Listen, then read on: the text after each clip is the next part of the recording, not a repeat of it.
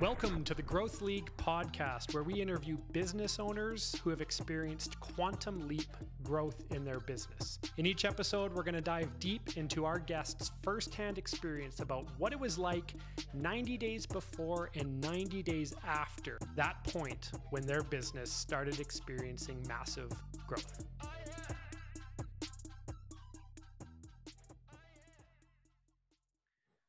Welcome. We are here with my good friend and coach and mentor and all around great guy, Mr. Matthew Hunt. Matt, how's it going, man? Good, man. I'm glad to be here. Awesome. Matt has, you guys can probably see there, he has one of the better sound booth options around. He doesn't cheap out when it comes to perfect audio. So thank you for that.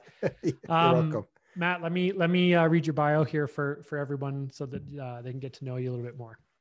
So Matt has built 3 B2B companies in the last 13 years, all of them profitable, by the way, which that is the objective of business. And all of them built on the back of smart marketing and sales techniques and strategies. He's worked with hundreds of companies, large and small. Some examples include Remax, Valvoline, FedEx, and Chef's Plate. His expertise is SEM, SEO, CRO, PPC, funnel optimization, LinkedIn marketing, email automation, and sales. But the list goes on. He's a macro thinker, which is fantastic, especially as you're heading into a global pandemic. And he's been a voice of reason and strategy for me over the last couple of years. Currently, Matt is launching his 4th company, and it will be the focus, from what I understand, Matt, in 2021. And it is called Army of Trust. And it's where he helps B2B entrepreneurs scale their business by investing in invisible funnels. You have to tell us more about that. Invisible funnels that leverage community and drive more trust through one-to-many selling strategies. This is my guest, Mr. Matthew Hunt. How's it going, man? Good, man. Thanks. I'm excited to be here. I mean, it's always so much fun chatting with you.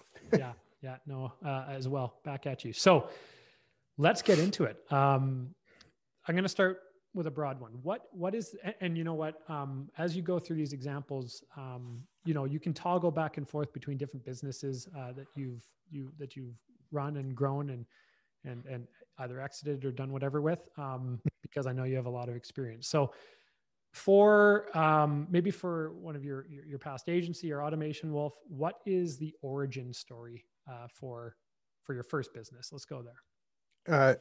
Yeah, sure. I mean, I kind of just stumbled all into it by accident out of need. So the first business that I grew, it turned into a lead generation business, but I didn't intend for that to take place. It was actually because I was doing door-to-door sales for a merchant account company.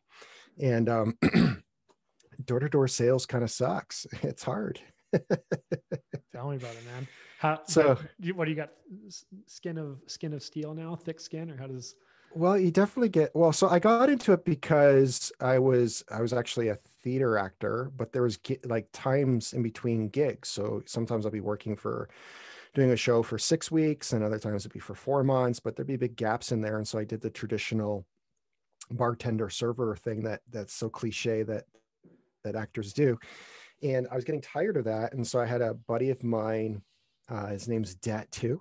He's a very good friend of mine. And he actually first introduced me to multi-level networking, which was like Amway's Quick Start, which was like a total failure. But it changed my thinking of starting to understand a little bit about the opportunities of becoming an entrepreneur or a business owner. So that was great for that. I never did anything with it. I failed epically, just like most people do in that line of business. But I started reading books like Rich Dad, Poor Dad by Robert Kiyosaki. And my brain started going, oh, this is really interesting. Like I didn't even know that this stuff existed.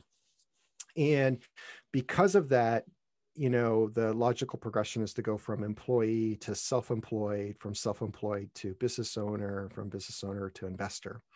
And I literally took that journey. So I went into being self-employed, where I got a straight commissions job selling the credit card processing machines and ATM machines. And it was a good job. Like, you'd make like $400 to $1,500 as a straight commission if you sold one, plus you get a little bit of the transaction fee for every business you sold it to. So there was a bit of that residual income, which I knew a little bit about because of royalties on acting and voiceovers and commercials through the ACTRA union. And when it came to film and television and radio, obviously there's no royalties for the theater. You just get paid. It's more like a job. But I saw that as being appealing. And so I thought, well, I'm already auditioning and used to walking into places, and most of the time people telling me no.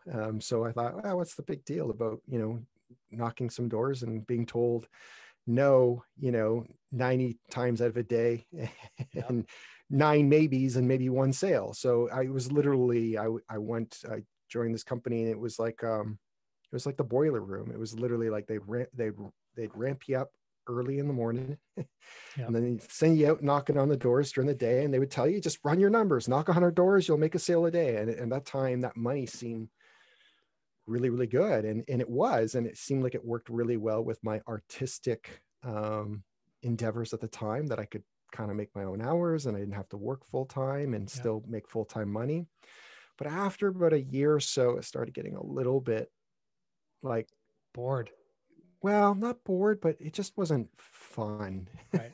It wasn't fun. And this is when I started realizing that I was actually an entrepreneur. And I didn't realize it so much later in my career, but I've always in my life gravitated towards trying to fix things. And that's all an entrepreneur does, is they're problem solvers. And so I was doing this even as an employee. I used to drive my bosses crazy. And there's been times I've been fired because I used to challenge the status quo of like, why are we doing it this way? It's stupid. There's a better way of doing it. And I didn't have any filter at the time, being a young man. And I would tell them, this is stupid. Yeah. And of course they would get angry with me. They love that. Bosses love that. They love being told that their system is dumb. Yeah. And so, it ended up in a lot of churn with lots of different jobs, but I started to realize, there's a place for this. And so what ended up happening was, it was a very slow process for me, very painfully slow. Is I first started saying, okay, well, if I have to knock 100 doors, wouldn't it be easier if I just open the yellow pages and start calling people? And so what I did was I literally opened the yellow pages and I'd pick a vertical like beauty salons, and I would just literally cold call them from my house rental in the basement there. and I would just cold call people and set up all my appointments on one day, because like, I don't want to go and knock doors every single day. Let me just spend 2 days cold calling, and then I'll go out once a week and close those deals. And so I did that, and it worked pretty good, but even that started to feel gross and not fun. So then I switched it over to something called fax broadcasting. This is where you can see if you're watching it, you can see the gray hairs on my chin of how old I am. That you're like 30, man. Come on. What's a fax machine, right? So this is where you would literally spam fax machines. So I'd pay some guy $400, and he would put a flyer in a fax machine that would fax all these fax machines with another 100 flyers. And I'd piss off, 1,000 business owners. But what would happen was, I'd make a sale or two. I was like, hey, that's pretty good. Like, I spent $400, I made $2,000. Let's do that more, until I finally realized, oh, that's kind of not, that's not a nice thing to do. I was like, it's not ethically really probably the best way to go about doing it, which then translated into me doing automated voice drops. So this is before you had like slide broadcast today, but I actually then found a company that could call businesses' phone numbers and leave a message there. But the technology back then wasn't so good, that I actually bought 3 desktop PCs, and I bought a software program that scraped the yellow pages. Come on. And then it would automatically call these businesses. But what's so funny is that it didn't have the technology to know if it was someone live or a voicemail at the time. So for context, what year, where are we, and what year is this? Oh, geez. Are we in Toronto? This would be 2006-ish, 2005. And and so my solution to it, this is how, I'm not very bright. I'm a very slow learner, was like, I'll just make the thing call at night when businesses aren't there, because I didn't want it to trigger the automated recorded message Right. to these businesses during the day. I just wanted to hit the voicemail. And the message basically was like this: hey, if you're accepting credit cards and it's from these particular places, I can almost guarantee you I can save you a full percent on your fees, right? So, if a business was, for example, doing $1 million a year and they're paying 3%, that's $30,000 in expenses. I say I get it to you for 2%, save them 10 grand. So people would be interested in that. That's all I wanted to communicate was I could Right. save you money, right? And so then what ended up happening was I started becoming a little bit of an order taker, and I was like, oh, this is cool. But the problem was I was spamming basically people's voice machines and pissing people off too. So I was like, okay, this doesn't feel very ethical either. So I was like, I'm on Google all the time. I bet you people are starting to search this stuff. And so in 2007, I built my first website. I got a buddy of mine who knew how to build a website. And at the time, I wrote what's called a sales letter, a single page, what you would call a funnel today, a single Right. page squeeze page. There was a sales funnel. And I bought the book called The Definitive Guide to Google AdWords by Perry Marshall. And I taught myself how to do Google AdWords. And that kind of launched my career from there. At that point, it was like I was getting, clicks for as little as 25 cents on keywords like merchant accounts or credit card processing, because I was an early adopter. The banks hadn't been doing it yet. And I just started crushing it. And I was still working as an independent sales rep for this company, but they didn't know how I was making my sales because they didn't really care. It was straight commission, but I became like top salesperson. And I ended up doing so well that I hired that friend of mine to be the order taker for it. And I took all the profits from that company and I just started like spending money on every digital course that I could buy to learn everything I could about internet marketing. And so Yeah. I learned how to build websites on WordPress. I learned how to do SEO and local SEO. And over the course of 3 years, I finally worked up the courage to start my first agency in 2010. And so that's sort of the origin story of Wow. how I got where I am now. And, I've spent the last, 10 plus years building agencies and doing a lot of B2B marketing and learning how to really build a real business, Yeah. like a legit business. Remind me again, what was the name of your first agency? This one that It was the evolved worst, from. worst business name in the world. It was actually called Small Business Online Coach. Like, could you? And so the initial goal was for me was I actually didn't want to be an agency. I just wanted to get people to subscribe to an online coaching program. But I was too ahead of the time. People didn't want to do that then. People will do it now. It's a great model today, like online group coaching, fantastic model to Yeah. be involved in. And every agency actually ends up creating this program at some point in their career now. But back then, nobody wanted to know that. And when I was dealing specifically with small businesses, they didn't want to learn how to do it. They're too busy doing all the other parts of the business. They just wanted someone to do it for them. Right. So I quickly realized within 60 days, no one wanted to buy that product. And they just said, hey, Matt, this is awesome. You're smart. Can you just do it for me? So then I Right. switched to the model of done for you. Right. Gotcha. Yeah. So this is the Growth League, and this is a new community that we've built. And the topic that we're hovering around and diving into and circling around with our guests is uh, the moment of growth, right? And it never really distills down to one single moment, but is there Mm. something that stands out to you where, over maybe a course of a couple of weeks or a couple of days or a couple of months, can you describe a memorable tipping point from when it went to sort of a hobby business to, okay, well, this is now on the scale train? Talk about that moment when you started experiencing that massive uptick. Well, I've been very lucky. So because I've been an early adopter on so many of these trends, I was actually never very good at what I did, but got to capitalize on being early, that I've always had growth just naturally without trying very hard. So my heart goes out to actually people who are starting an agency today. You actually need to be good at what you do. That's hilarious.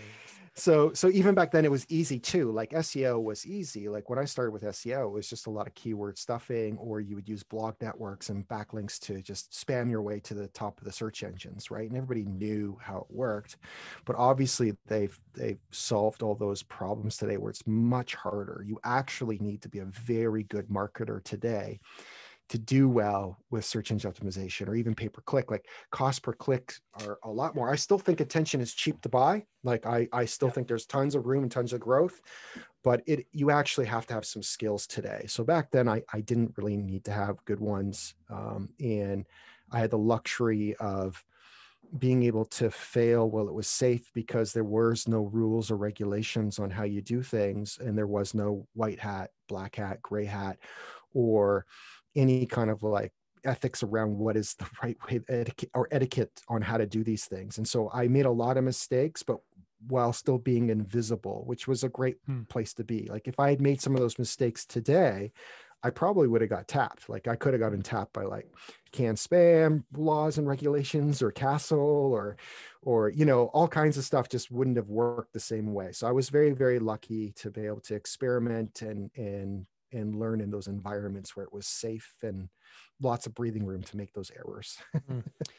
So when you talk about your success was tethered largely to being first or kind of paving a path, pioneering a little bit of real estate there. What role does having macro mindset and macroeconomics on the top of your mind and macro movement of people and technology, how does that play into it? Because I know you're a big proponent of this. And was that critical in being first, or were you just I had no clue. Too dumb to know any better? I was too dumb to know any better. Sometimes naivety goes a long way. If you knew everything, if you knew how hard it was going to be or what you had to do, you probably wouldn't even start it. So that naivety sometimes is a blessing in disguise when you're starting something. And sometimes why it's easier for a 20-year-old something to do something than it is for a 40-year-old or a 50-year-old, you know, especially when you have nothing to lose. Like I had no money, no nest egg, nothing. So it didn't matter. And I was too dumb. But now that I'm older and wiser and been through a few businesses and learned a few things, I do believe understanding macro trends as a whole is very important in making the right decisions. And if you can understand that, then you can usually make some of the right micro decisions that you need to make locally or within your niche in your business that will ride that train, you know. So for example, you know, right now, you know, we're going to be on a macro growth with probably crypto and blockchain technology, right? I mean, it's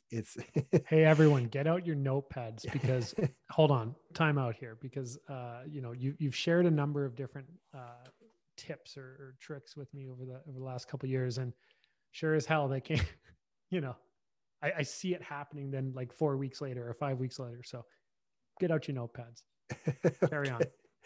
Yeah, so we can see that we're going to be on a ride of this journey, you know, over the next 5 to 10 years, where we will move towards more of a digital currency, as well as like blockchain will be the supporting part of everything finance wise, and you can see little bits of it being dripped out there. But if you can spot that, then you can get a foothold in certain areas.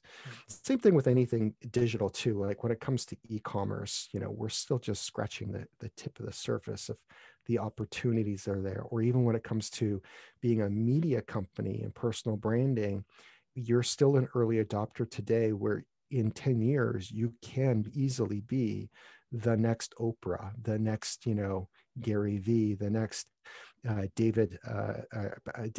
Patrick Bet David, right? Or Tom from Impact Theory. These are all at your fingertips and it's all democratized. And if you can spot that and see that, and you can start being consistent today, regularly going forward, you can provide one, huge impact for people, and two, you know, have an incredible asset that's going to last you generations of wealth, you know. Well, and wealth is just a tool. I mean, all that money stuff's just a tool anyways. That's not important. That's right. When you're entering something brand new, or you're being first and pioneering a new space, certainly there needs to be a couple things that show up for you to give you that, okay, yeah, this is a good direction to go into. Like, what are you looking for when you're trying to be first at something to justify that first step? Yeah. So I think the answer to this is you want to really surround yourself with the right people and the right relationships and people who are smarter than you. Everyone's heard the expression before, if you're the smartest person in the room, you're in the wrong room, right?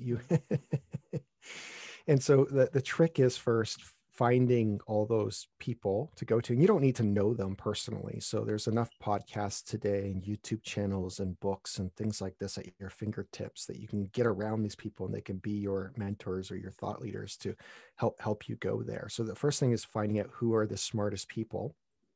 And then you want to actually consume everything that they are talking about. And not only that, you want to make sure you're finding people who are having success ahead of you, but have also done it many different ways.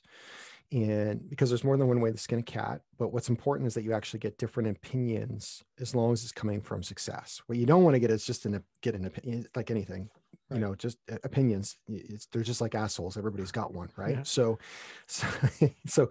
posting a question or getting involved in an open forum is not the best approach. You want to make sure that all the individuals have had success. And this is something that Ray Dalio talks about all the time.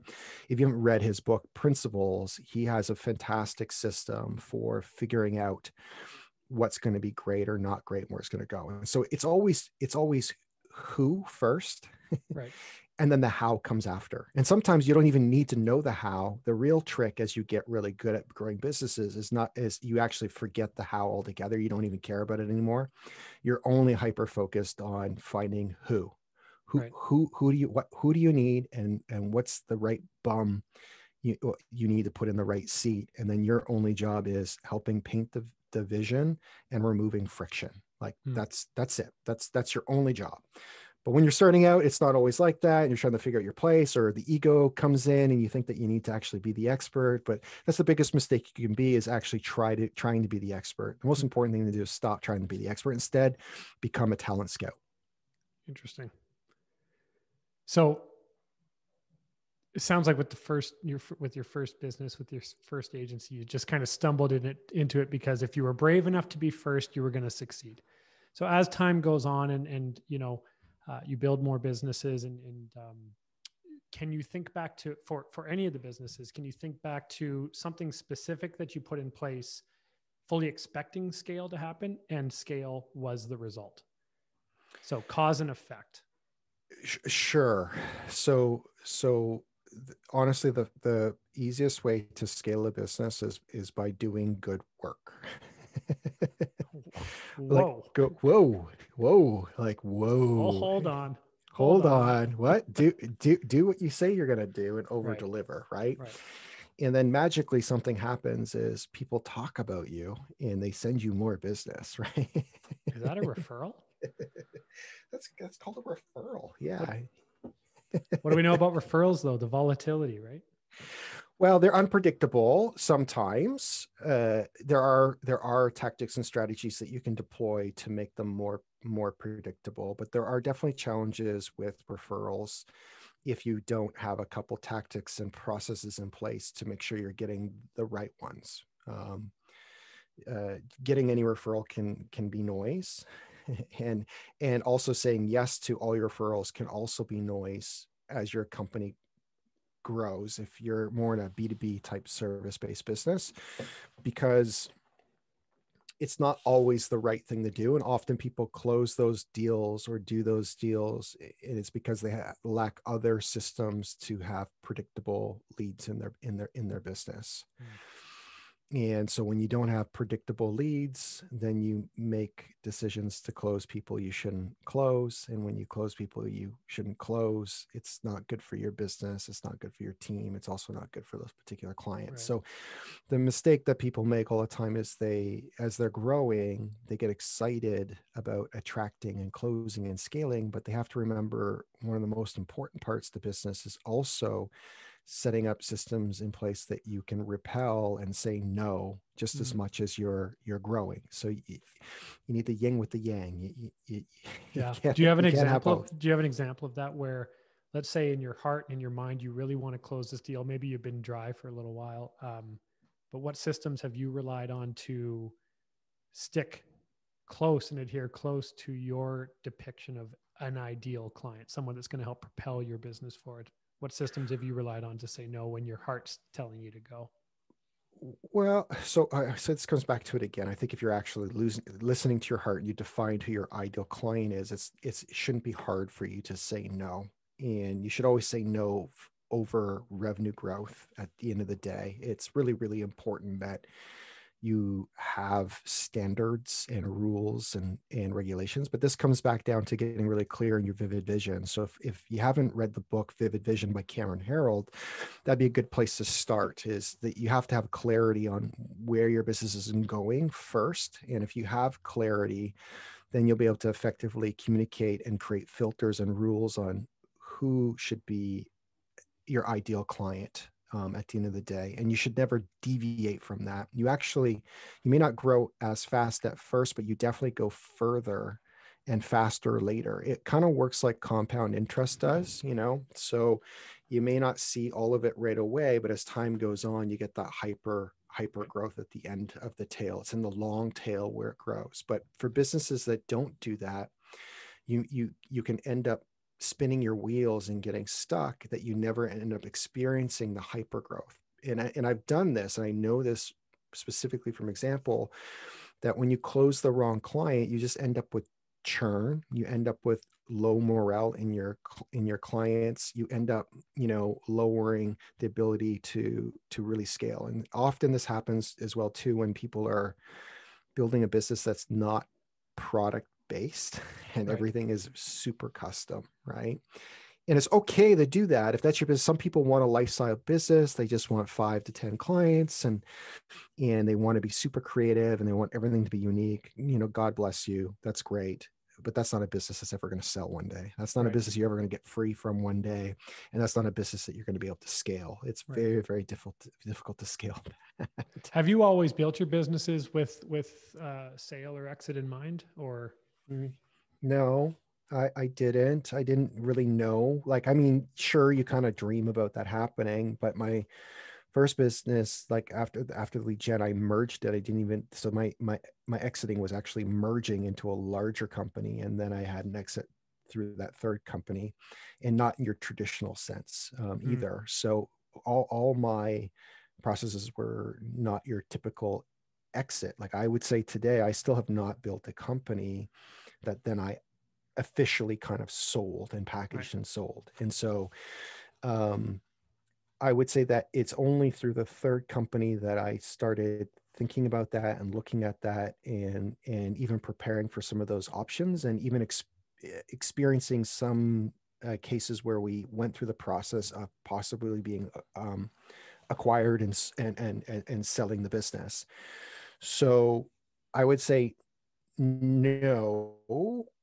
And I would say that the best businesses that sell with the highest multiple actually have no intention of, of selling, right? And so a lot of times, if your intention is to sell, and that, you often will take a lot of wrong turns in that process. It's kind of a happy byproduct that happens from doing the right things, I think. Right. Yeah.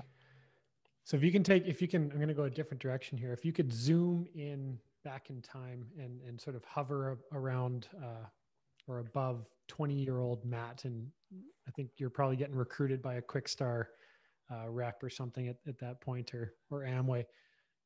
But in advance of say 2005, if you had the opportunity to talk to young Matt Hunt at that point, what are you telling him? Hmm. I think I would have told them to uh, have a kid sooner.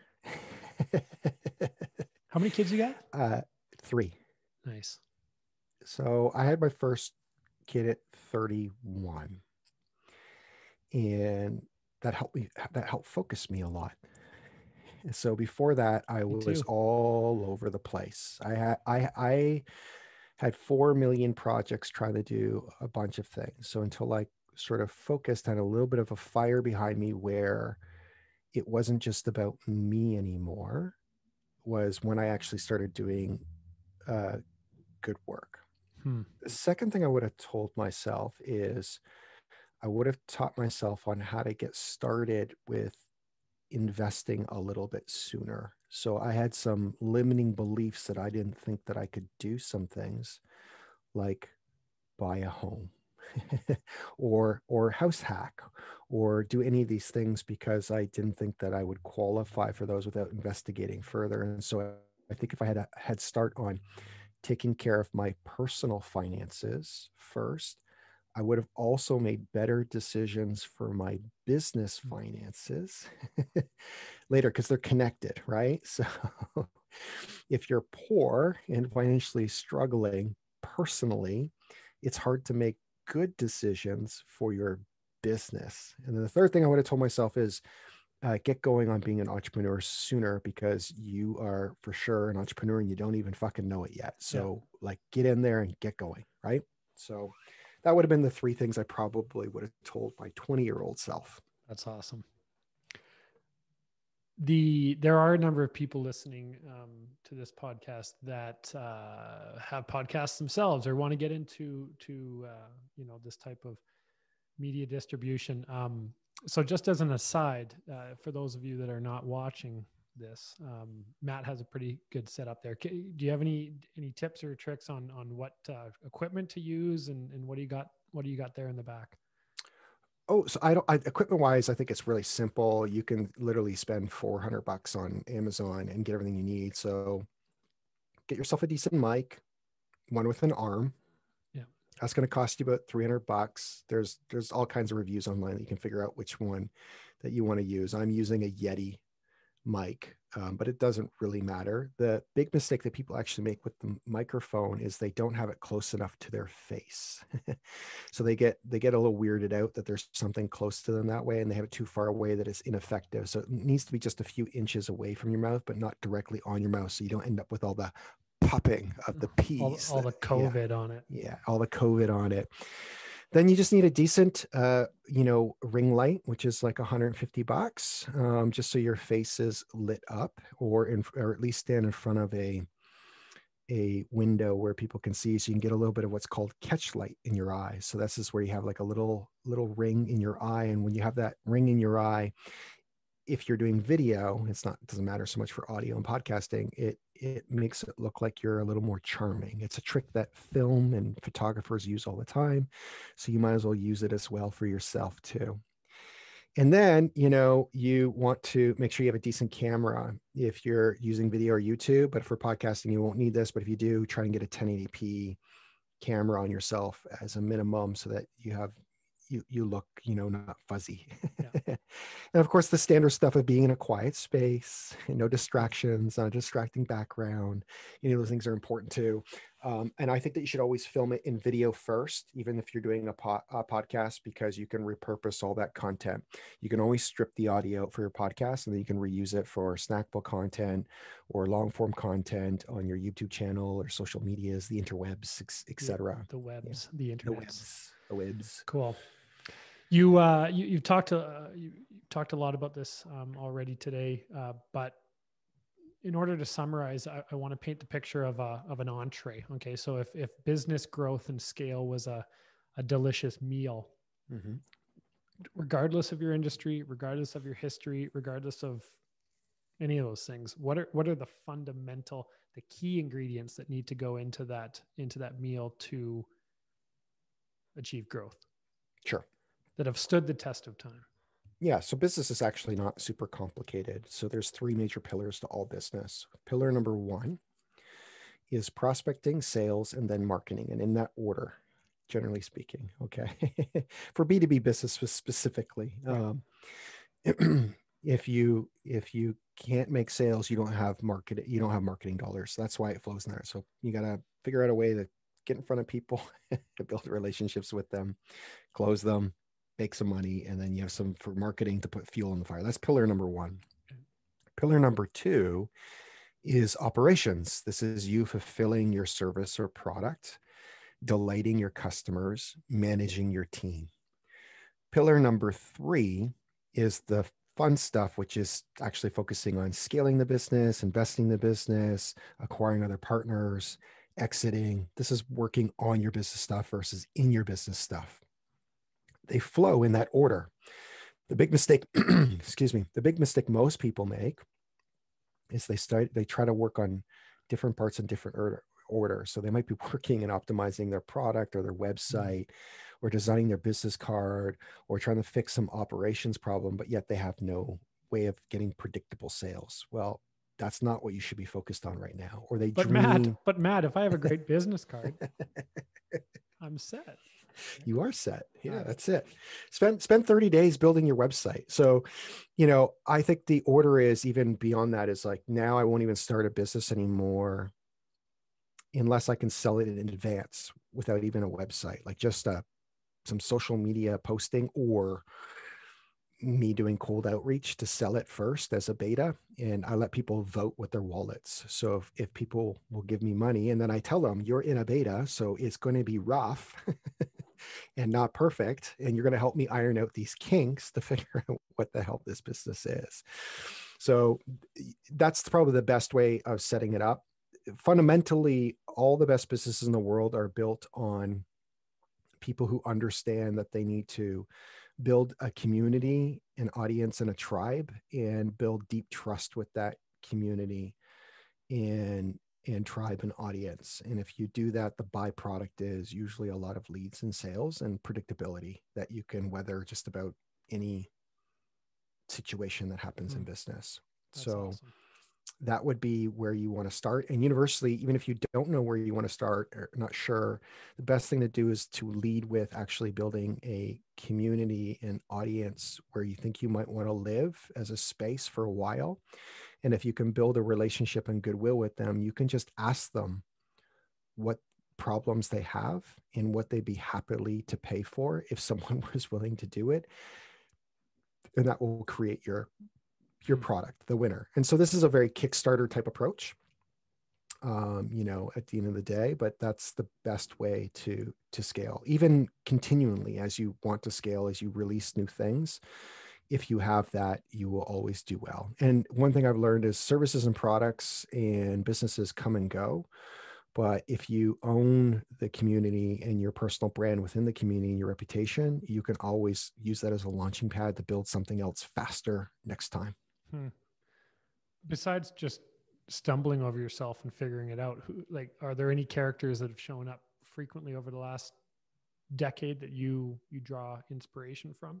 Oh, so many. I stand on the shoulders of giants. I mean, I don't have an original idea in any of my bones. Like, this is all stuff that I've borrowed or stolen and used from other smarter people than me.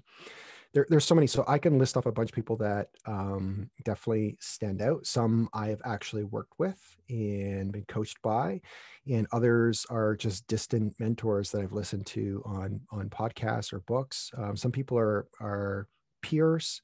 One of the best decisions I ever made with my first agency was creating a mastermind Skype group with all my competitors, and they all turned into my very best friends.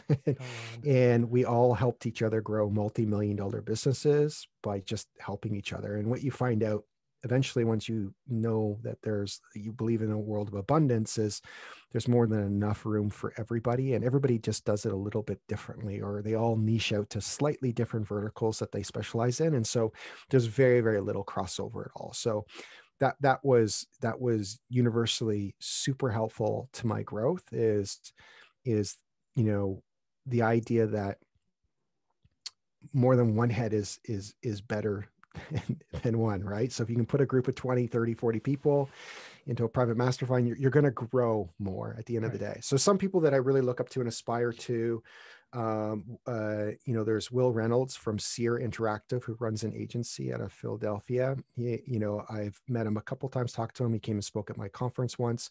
We're not super close, but I super aspire to what he's doing and what he stands for. Some of the highlights that he's done in his career that just blow my mind is, he stepped down from being the CEO very early on in his career to just live as the innovation officer at the end of the day. I don't know if that's his actual job title, but the fact that he recognized that he was not going to be the right leader to grow his company and put the right bums in the right seats right away has been instrumental to his happiness and his career. So you don't always necessarily need to be, you may not need to be or shouldn't be the leader of your own organization. He still owns 100% of the company, right? And it's super profitable and super well, and he's built everything based on values. So from day one, he determined what the company's values are going to be, and he hires and fires and makes every decision on clients and everything he does based on those values. So he has 4 or 5 values, and that's the operating system for it. And it seems to work really well for him at a distance from what I can recognize. And I just think it's amazing what he's doing. Other people I look up to is Jason Gaynard from Mastermind Talks. Again, another person at a distance, someone again who struggled at the beginning of his journey, but now lives a life of purpose and intention and runs one annual event per year that 10,000 people apply to, and he only accepts 150 people per year. And he looks at every single application, and he spends an entire year planning this 3-day event. And the event is, I think, around $10,000 to go to. I think he has a couple workshops now throughout the year, but incredible story. He has a podcast called Community Made that you can binge watch, listen to. I highly recommend that you do. His guests on there are absolutely incredible. One of my coaches who coached me was Cameron Harold from the Coup Alliance. And he has a podcast called Second in Command, and his focus is on helping the chief operating officers and organizations, or whoever is second in command in operations, manage the team and work with the CEO. So it's a really unique coaching program. Another one would be Tacky Moore. He basically has created, and most people don't know about him, but I would say that every system is that group coaching is based off of his stuff in some way. So you can see Dan Martell from the SaaS Academy coming out of there. You can see it's just endless amounts of people. If you really get to see his work, he's influenced everybody's work on one-to-many coaching and creating these programs. And he's absolutely the most amazing teacher when it comes to teaching this stuff, and has influenced me greatly on how I conduct my business. A couple other standouts would be Joe Polish from the Genius Network, Dan Sullivan from Strategic Coach. These guys have been doing this for a long time, and they understand the power of community and relationships and trust, and have been in on all that for a very, very long time. And I probably touched almost every entrepreneur around the world because of that approach. So Those would be a few that I'd call out.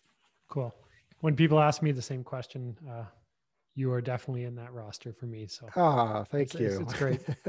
So 2020 was weird. I mean, it was weird. It was a fucking weird year, man. You could say it. Yeah, it's a fucked up year. You know what though? You always want to look at silver lining, and I think our team is tighter. Culture is deep. We spent a good 6 months just thinking about ourselves and working on ourselves. And you don't always have that opportunity as an agency, although you should take the time. I have a 17 month old daughter. Just spent tons of time with her. I mean, and you're hearing this pop up more and more, especially in the people that I hang out with, is that 2020 was pretty sweet, actually, in a number of different ways. But moving forward, what does 2021 look like for you? What is the next mountain you're climbing? Where your focus is set? Yeah, it's a great Where question. is your focus set? There we go. Yeah, so 2020, I had a bunch of different brands that I was experimenting. So this fourth business that I started as a beta that I got some paid clients from, in which you were one of the beta ones, was I was trying to figure out what this business was, and I finally figured it out just a few months ago. So I'm pulling everything together and rebranding it. It's called Army of Trust, and essentially its theme is to help other B2B businesses, most specifically agency owners, scale their businesses through 4 invisible funnels that are focused on community and trust building. And so that's what I'm going to be doing, and is the primary focus. Awesome. Where, you know, I have one more question after this, but where do you want to send people? Where can we find out more about you? Where can we Well, if follow you're along? hearing it right now, you would go to automationwolf.com, and that's what you see there. But in the new year, all of that will redirect to armyoftrust.com. Okay. Okay. Um, businesses that achieve, and this is how I wrap up, but businesses. So in advance of this, thank you again, sir. It's amazing to have you. You're always very gracious with your time and generous with your time. So I really appreciate it. And I think everyone listening got a ton of value just from this hour. So I thank you. Thank you again. Thank you for having me, Caleb. Businesses that achieve growth and scale often have, a leader that has strong, they often have a strong leader at the helm. But I think strong leaders and strong business owners have a very specific, very effective morning, afternoon, or evening routine. So can we talk a little bit about what the routine is for yourself? For sure. Yeah, it's definitely, it's changed over the years depending on what role I am in and what's appropriate for my family. But generally speaking, I'm an early riser. And if I can, I like to start my day with exercise. However, currently right now, I'm not starting my day with exercise. I'm ending it at the end of the day before the kids come home because it's more convenient for my wife, and we like to work out together. It gives us an opportunity to connect together. Right. And to take care of our health. So health is wealth, and it gives us a minute to just pause and think. Over the years, I've spent different times journaling and practicing the practice of being grateful for something each day. It's very hard to be in a negative space if you lead your day with being grateful. I've since simplified it into a simpler process for me. And so it's as simple as me. I just write down 3 core things that I want to get accomplished today. And I think of it as the 3 things that will knock down all the other dominoes. So what is the lead domino? What is the most important thing that I can be working on in my company right now? And I only give myself 3 things with lots of breathing room because I know there's going to be all kinds of interruptions throughout the day. And I schedule for the interruptions now. And then I write down 1 thing I'm grateful for every single day. And it just allows me to start the day in the right headspace. I then take my mornings and I usually use it for all focused work. So I don't have team meetings. I do not meet with clients. I do not do podcasting. I don't do any of that stuff. I save that stuff for the afternoons because I find that I don't need to be focused to do it. So that's how I schedule. And then I schedule entirely Mondays and Tuesdays for focus days. There's no one who gets on my calendar for those days. And then Wednesdays, Thursdays, and Fridays, I do allow other things to take place. So that's my current schedule. But I also work 7 days a week. And I never used to. And I used to try to take days off, or I used to believe, oh, you need to have all these days off as an entrepreneur. But for me personally, what I've come to realize is that it causes me more anxiety not doing my work or not feeling productive to do something that I can't be present with my loved ones when I take time off. So what I've learned for me, and this is everybody's journey is different, is if I get up in the morning, including Saturdays and Sundays, and I get to do some things that I've been wanting to do, because I always have an endless to-do list for myself. I've just always been that way. I have books, I've got notes, I've got things I need to create and do. And if I'm not allowed to create and do at the beginning of the day, it's very hard for me to turn off later in the day. And so I spend the mornings always creating and doing work. And then that way I can be super present with my sons or with my wife and other things. And so that's the way my week looks and my days look, to do it. And I know that if I don't get exercise done early in the day, I won't get it. And then I fast every day. I don't usually eat until dinner time. As a general rule, I've been doing that for a couple of years. Hold on. So from the morning till dinner time, you're not eating. I don't eat. Yeah. And what does that? How did this come to be? Does that just help you tap into your energy reserves, or what's the benefit? Yeah, so I started studying about intermittent fasting a number of years ago and found all the health benefits to it. But I also just found that, one, I just didn't need breakfast. It was easy for me to skip. And then generally speaking, I found that I didn't need lunch either. And so I just power through. And then I eat from like dinner. I'll eat dinner and then I'll graze till like 8 or 9 at night. And I like to go to bed with a full belly. And that's just works well for me. And so you can Google it, learn all about it, but there's a lot of health benefits for intermittent fasting that just read up on anything written, published by David Sinclair, and you can learn all about it. He's the expert on it. It's better for you to learn it from him and other people like him, of why you may want to experiment with that in your life. And everybody does a little bit different. Most common one is 16 and 8, where people fast for 16 hours and eat for 8. Mine would be 20 and 24. So I'm not quite an OMAD diet, but I'd be at 20 and 24. Hey, it works for you, man. That's great. Yeah. It keeps me going to 250 pounds. So it keeps me at a nice leaner weight.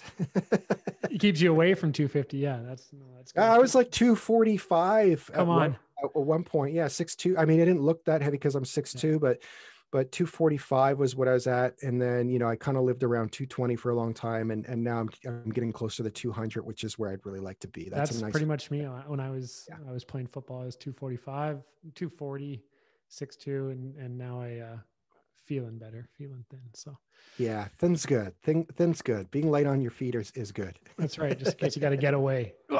You never know.